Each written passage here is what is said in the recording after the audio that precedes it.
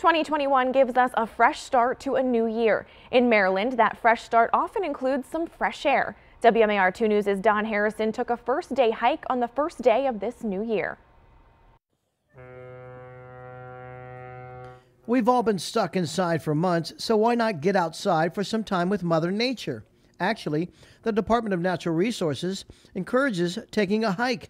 It's part of their first-day hike program.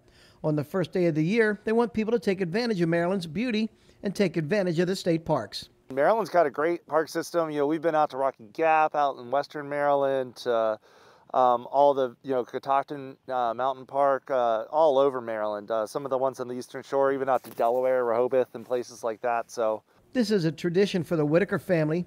They understand the weather may not be perfect, but it's always enjoyable. I believe in exercise and getting out in nature, and my son, we're trying to introduce him to all the different elements of nature, seeing all the animals. Like most of us, Liam gets a kick out of seeing the wildlife in our parks.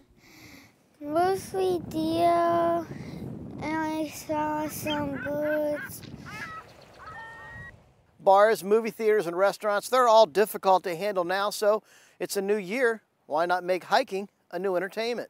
Because it helps get you centered and think about what's really important in life. Well, it's just relaxing, and it's a way to explore nature. Dennis Dame and his wife came to Sandy Point State Park to take some pictures and start the year off right. And it's just a way to, again, to get some exercise and see what nature's about and see what the weather's about, because every day's different with the weather, certainly. And that's the beauty of getting out to the parks. You can go to the same place several times and see something different every time.